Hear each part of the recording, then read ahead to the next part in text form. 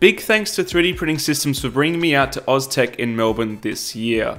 This is the Emblaser 2 by Darkly Labs, the same team responsible for the hugely successful Emblaser laser cutting and engraving kit, which launched on Kickstarter in 2014.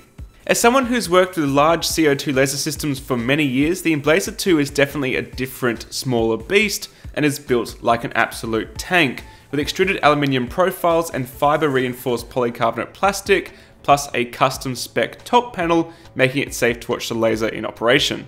Although diode lasers can't reach the same level of power as CO2 laser systems, the focus here is on safety and usability. The system has a cutting volume of 500 by 300 millimeters, and the 5-watt diode can engrave almost any material, as well as cut card, thin wood, and colored acrylics. It also has a motorized height adjust of up to 50 millimeters, which should allow for a wide variety of objects to be engraved, as well as funky tricks such as 3D engraving in future. The laser dot size is roughly 0.1 millimeters, and they've even gone as far to engineer a custom beam reshaper to squeeze as much power as possible from that laser diode. Like other laser cutters, don't even think about laser cutting PVC or other toxic plastics.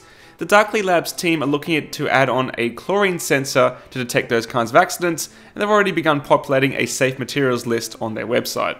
As with all laser cutting systems, good ventilation and filtration is a must, and although the Emblaser 2 can be purchased with an activated charcoal and HEPA filtration unit, I would personally still prefer to vent externally, especially in a classroom environment. Safety and ease of use are clearly priority, with an undefeatable resistance-coated sensor on the top panel which instantly kills the laser power if opened. It also has a temperature sensor in the event of the material being cut catching fire. The head itself will park and the exhaust fan will be killed to suppress the flame. The machine uses a 32-bit control board and is actually running SmoothieWare and is controlled with open source LaserWeb software. The Darkly Labs team are working on improving the usability of LaserWeb, including an internal camera to assist in aligning images onto objects to be engraved, something they're working on for release. With a pre-order price of $3,295 plus GST in Australia, the Emblaser 2 is certainly not a cheap product. But with its robust design and focus on ease of use and safety,